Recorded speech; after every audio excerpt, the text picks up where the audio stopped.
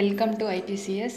Today நம்ம என்ன topic பார்க்க போகிறோன்னா interrupt in PIC16F877A PIC micro கண்ட்ரோலரில் எப்படி interrupt யூஸ் பண்ணுறது, அதோட ப்ரோக்ராம் எப்படி இருக்கும் அப்படிங்கிறத பார்க்க போகிறோம்.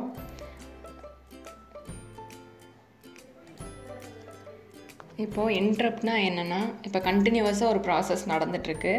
அந்த கண்டினியூவஸ் ப்ராசஸை ஸ்டாப் பண்ணிவிட்டு இல்லை எனக்கு வேறு ஏதாவது ப்ராசஸ் நடக்கணும் அப்படிங்கிற மாதிரி இருந்துச்சுன்னா நம்ம அதில் இன்ட்ரப்ட் பண்ணி அந்த ப்ராசஸை ரன் பண்ணிக்கலாம். அதுக்காக தான் நம்ம இன்ட்ரப்ட் யூஸ் பண்ணுறோம்.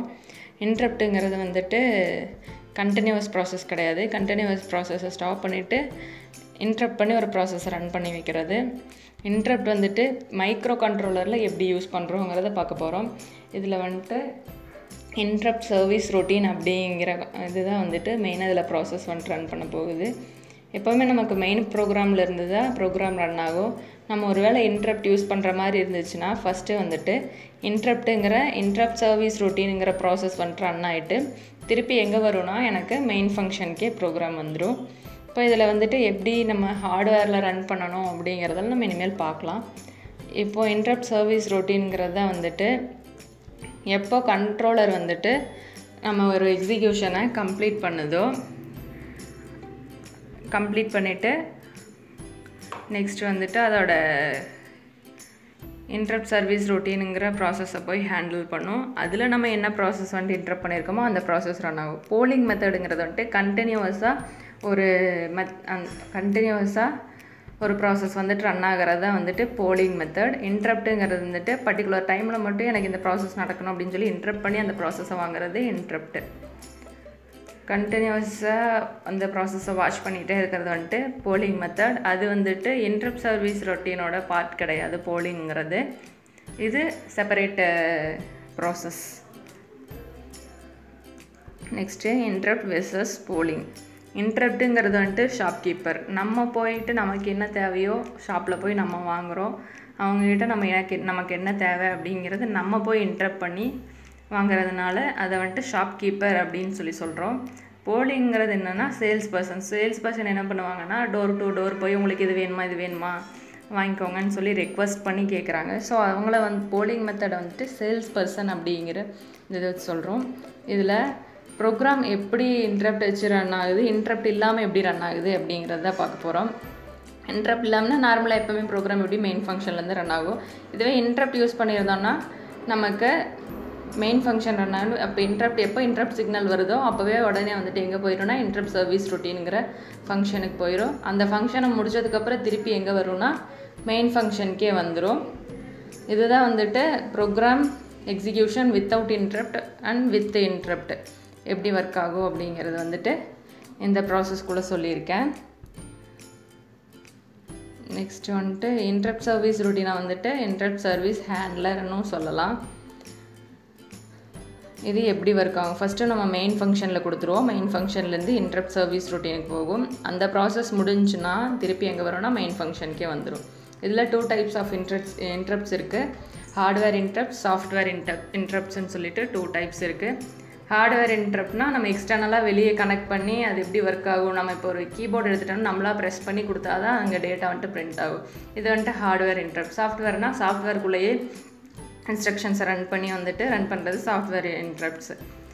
இன்ட்ரப்ட் லேட்டன்சிங்கிறது நமக்கு எக்ஸிக்யூஷனுக்கும் ப்ளஸ் அந்த இன்ட்ரப்ட் நடக்கிறதுக்குமான இதுதான் இன்ட்ரப்ட் லேட்டன்சி. என்னென்ன இன்ட்ரப்ட்ஸ் இருக்குது, பிக்கில் என்னென்ன இன்ட்ரப்ட்ஸ் இருக்குன்னா 15 டைப்ஸ் ஆஃப் இன்ட்ரப்ட்ஸ் இருக்குது.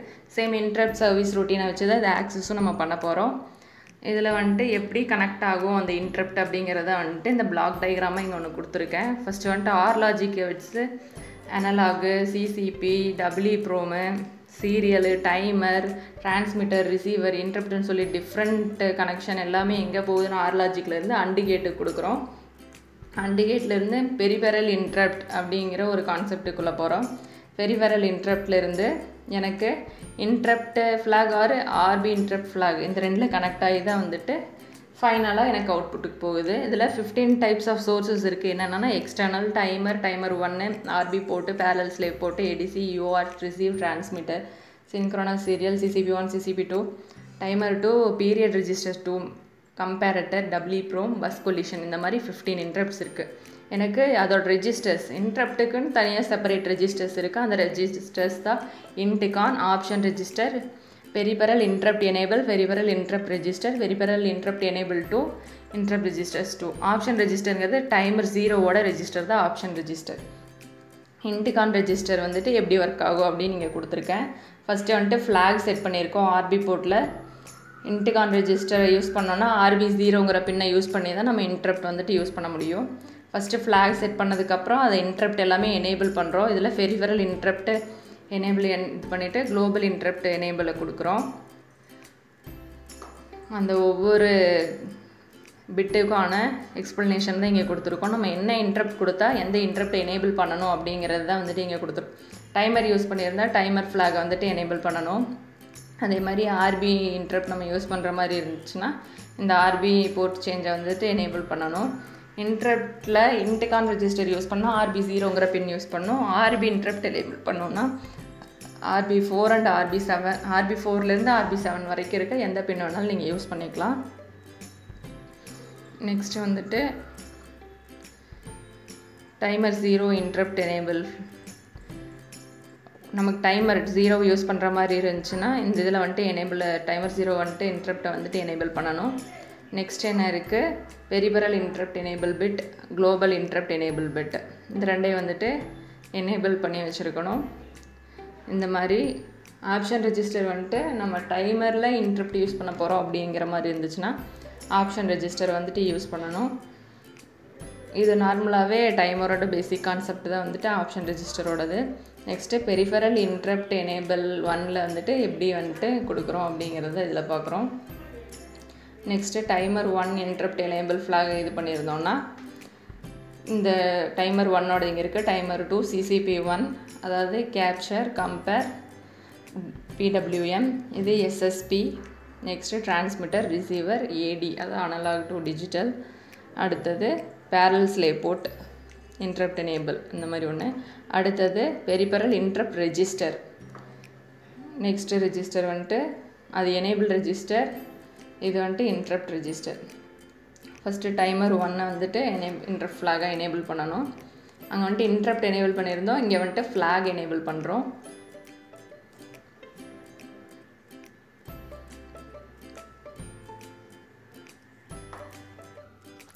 நெக்ஸ்ட்டு ஹார்ட்வேரில் இப்போ நான் அதோட டிஸ்கிரிப்ஷனில் சொன்னேன் இன்ட்ரப்ட் எப்படி யூஸ் பண்ணுறதுன்னு. நெக்ஸ்ட்டு வந்துட்டு சாஃப்ட்வேரில் எப்படி ரன் பண்ணுறது அப்படிங்கிறத பார்க்கலாம். MPLAB ID யூஸ் பண்ணி நான் வந்துட்டு இன்ட்ரப்டை இதில் பண்ணி காட்ட போகிறேன். இதில் நான் என்ன யூஸ் பண்ணியிருக்கேன்னா UART கம்யூனிகேஷனை யூஸ் பண்ணி எப்படி வந்துட்டு இன்ட்ரப்ட் ரன் பண்ணுறது அப்படிங்கிறது பார்க்க போகிறோம். இப்போ விர்ச்சுவல் டெர்மினலில் நான் என்ன டேட்டா கொடுக்குறேனோ அது LCD டிஸ்பிளே ஆகிற மாதிரி கொடுத்துருக்கேன். என்ன யூஸ் பண்ணினா இன்ட்ரப்ட்டுங்கிற ஒரு கான்செப்டை யூஸ் பண்ணி இன்ட்ரப்ட் சீரியல் அப்படிங்கிற ஒரு ஃபங்க்ஷன் நேம் கால் பண்ணி அதுக்குள்ளே தான் என்னோடய ப்ராசஸ் வந்துட்டு ரன் பண்ண போகிறேன். இதில் வந்துட்டு இன்டிகான்கிற ரெஜிஸ்டர் யூஸ் பண்ணியிருக்கேன், பெரிஃபரல் இன்ட்ரப்ட் எனேபிள்ங்கிற ரெஜிஸ்டர் யூஸ் பண்ணியிருக்கேன்.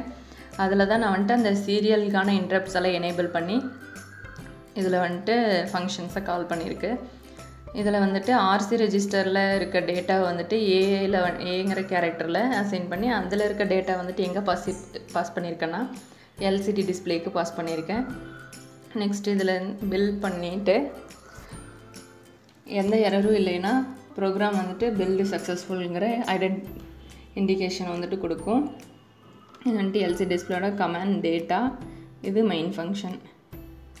நெக்ஸ்ட் வந்துட்டு இன்டிகான் ரெஜிஸ்டரில் என்னென்ன எனேபிள் பண்ணியிருக்கேன்னா குளோபல் இன்ட்ரப்ட் எனேபிள் பிட்டு, peripheral interrupt enable bit enable பண்ணியிருக்கேன். அதுக்கப்புறம் UART ரிசீவ் இன்ட்ரப்ட் எனேபிள் பிட்டுங்கிறத வந்துட்டு PIE 1ல் வந்துட்டு எனேபிள் பண்ணி வச்சுருக்கேன். நெக்ஸ்ட் வந்துட்டு அங்கேருந்து ஸ்ட்ரிங் வந்துட்டு இங்கே டிரான்ஸ்மிட்டருக்கு பாஸ் ஆகி இங்கே இருக்க டேட்டா வந்துட்டு LCD டிஸ்பிளேயில் டேட்டாங்கிற கமாண்டுக்கு பாஸ் ஆகும். அங்கேருந்து பாஸ் ஆகி தான் நமக்கு LCD டிஸ்பிளேயில் ப்ரிண்ட் ஆகும். நெக்ஸ்ட்டு வந்துட்டு இங்கே black colour and red colour icon இருக்குது. அந்த ஐக்கானை ப்ரெஸ் பண்ணி தான் நம்ம ப்ரோக்ராம் ரன் பண்ண முடியும்.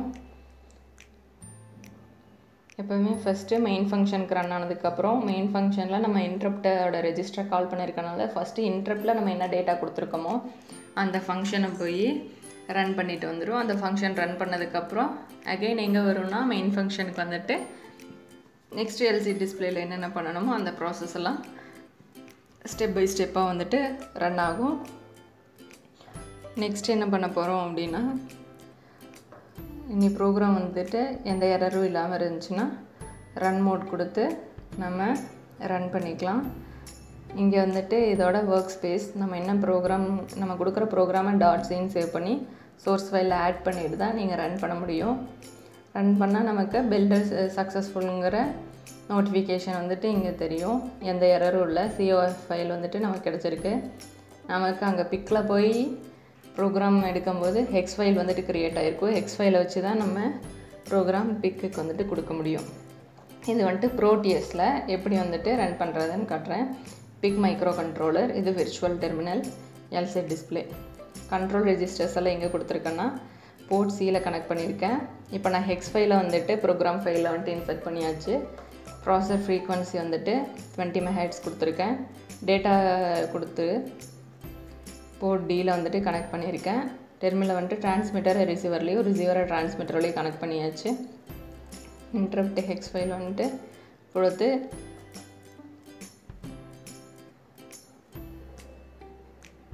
இப்போது வந்துட்டு ப்ரோக்ராம் இந்த இதுக்குள்ளே டம்ப் பண்ண போகிறோம்.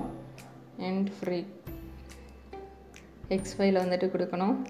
ஹெக்ஸ் ஃபைல் எடுத்து பிக் மைக்ரோ கண்ட்ரோலரில் டம்ப் பண்ணிவிட்டு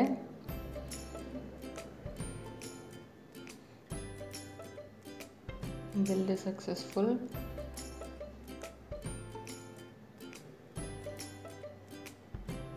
இப்போது ஹெக்ஸ் ஃபைல் எடுத்து அதில் காப்பி பண்ண போகிறோம். ஓகே கொடுத்துட்டு கீழே வந்துட்டு ப்ளேங்கிற ஒரு ஆப்ஷன் இருக்கும், பட்டன். அந்த ப்ளேங்கிற ஆப்ஷனை கிளிக் பண்ணோன்னா நமக்கு இந்த ப்ரோக்ராம் ரன் ஆகிறது தெரியும்.